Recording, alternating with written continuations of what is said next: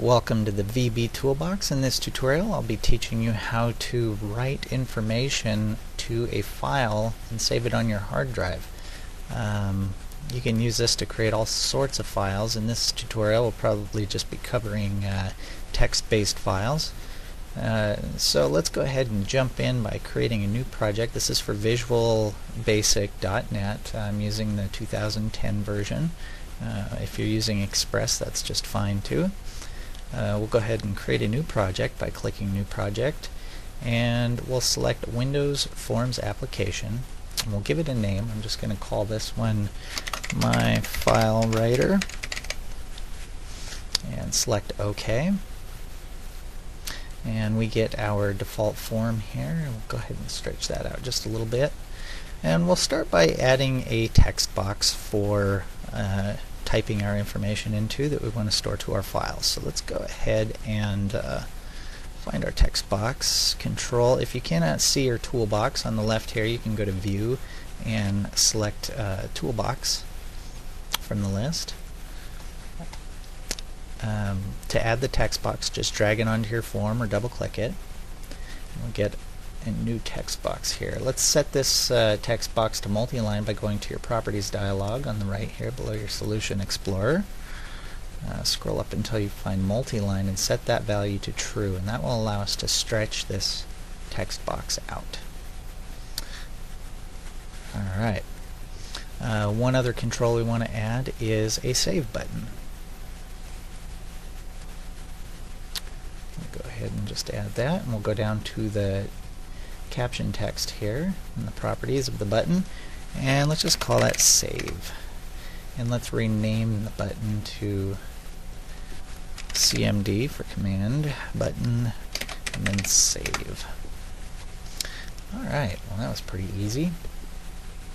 One other thing we'll want to be able to do, we don't absolutely have to have this if you have a static file path that you want to use, but I like to be able to just have a file browser that I can save my files from. So let's go ahead and add a SaveFileDialog from our toolbox.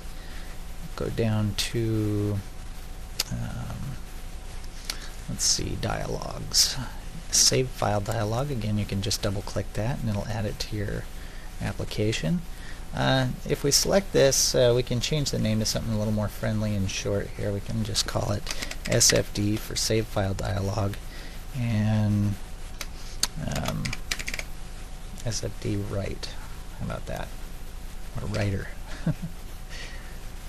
Okay, and let's see, what do we want to change on here?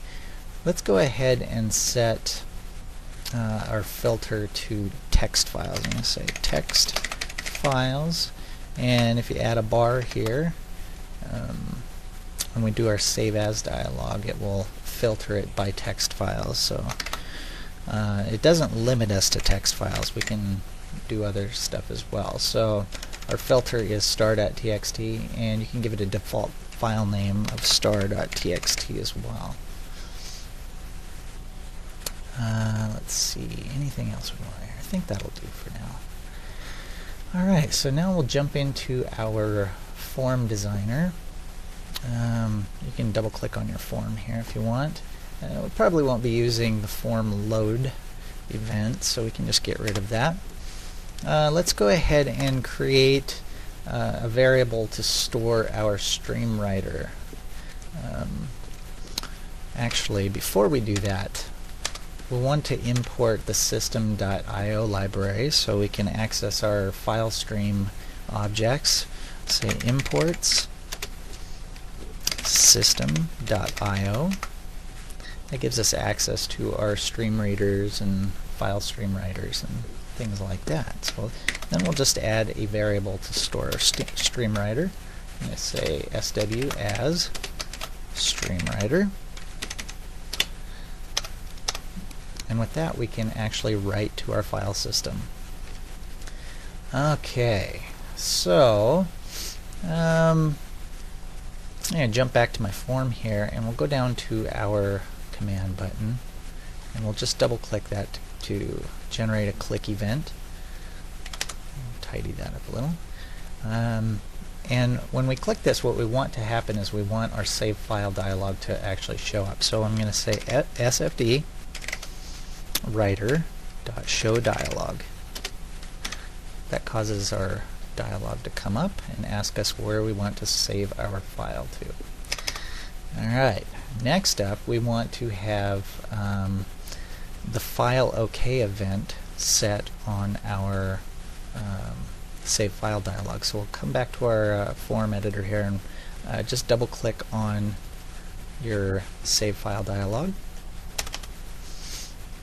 And this is where the magic's going to happen. So what we're going to say is if SFDWriter.filename is not blank, then we'll create a new instance of our StreamWriter. So we'll say SW equals new StreamWriter, and then it's going to ask us for a path that we want to write the file to, and the path that we're going to use is the one that is generated when we select our file name in our save file dialog. So we'll say SFDWriter.filename, and we do not want it to append to the file. We want to create a new file. So what we'll say is false here.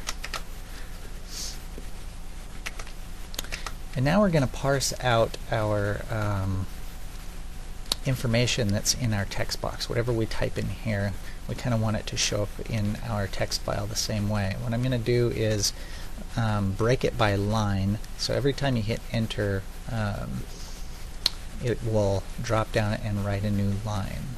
So what we'll do is we'll loop through the information in there by splitting that string by enter or carriage returns. So every time a new line is generated when you hit the enter key in your text box, it will split by that. I'll show you what I mean here. So we'll say for each line as a string in split txt. Oh, we didn't give our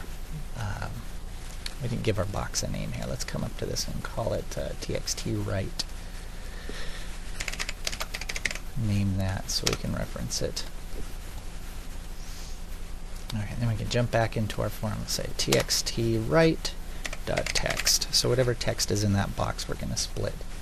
And because you can't just write enter key here, the ASCII return code for enter or carriage return on your keyboard is character number 13. And if you want, you can actually go out and look at an ASCII chart. If you Google that or something, you'll be able to actually see what all the character values for each key on your keyboard is. So anytime it sees a line feed or a carriage return in the text field, the text box, it's going to drop down and create a new line. And then what we're going to do is use our StreamWriter to write a line to a text file. So the value or string that we want to write for each line is just going to be line that we created here. So this will return a text string for each line that we have in this text box, and then write it to text file. And when we're done, what we want to do is close that stream, otherwise it keeps the file locked in memory and can cause errors if you run it again. So say StreamWriter.close. Piece of cake. Alright, so let's give this a test and see what happens. I am going to run my application and I will type something. Let's see here. Hello everyone. How are you today? It sure is good to see you here. Whoop. And I can't type. Oh, gotta add that. Please subscribe. Thank you. exclamation points. Alright. So I'm going to hit save, and I should get my save file dialog. And there it is. Alright, so I'm just going to save this to my desktop real quick. Let's say, I'm just going to call it hello.txt.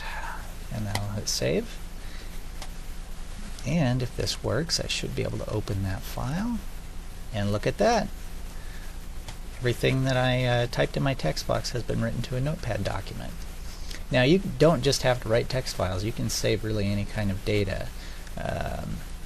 You know, you can even write all, you know, binary files, all sorts of different stuff to files. So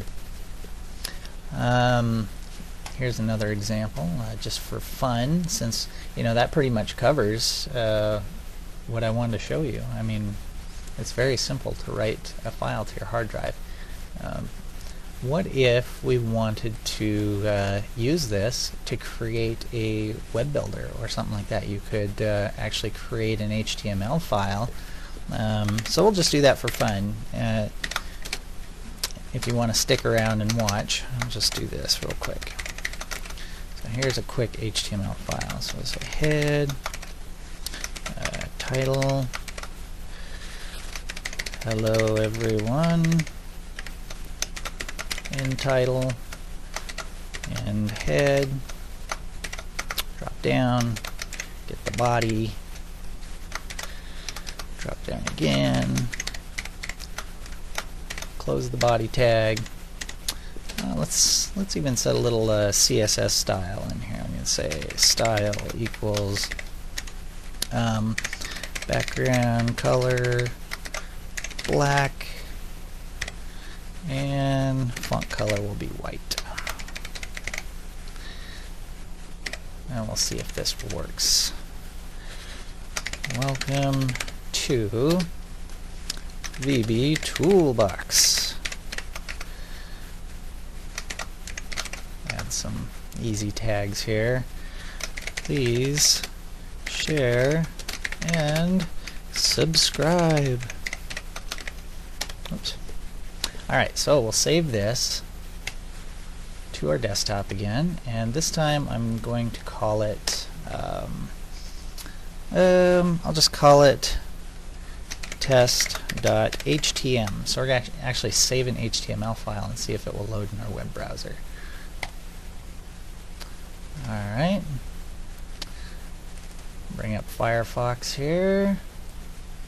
Look at that. It's working beautifully. Shows our title in the title bar and have a web page. So, you know, we could actually save a CSS file, a cascading style sheets, right in there with it. If you're into that sort of thing, you could even add image tags or anything else you wanted to make a full web page designer. All sorts of fun stuff that you could do with this, but that's just sort of a taste of what we can do. You can also actually create files with compression, and I may do that in another advanced tutorial, so it's kind of fun to learn.